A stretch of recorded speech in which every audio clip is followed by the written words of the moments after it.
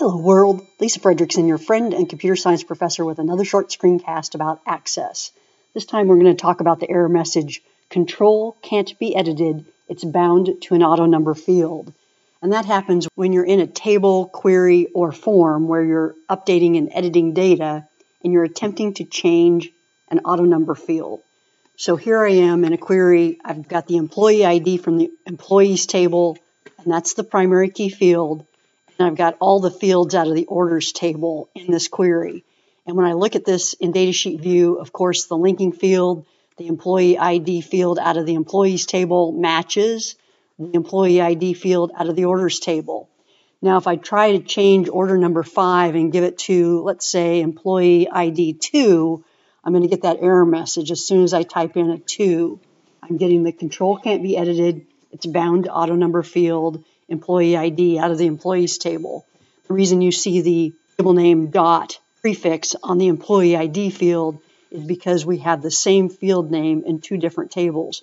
So we're differentiating which table this employee ID field is coming from. Now, if I go over to the foreign key field here, though, the employee ID field out of the orders table, I could change order ID 5 to a different employee, such as employee 2.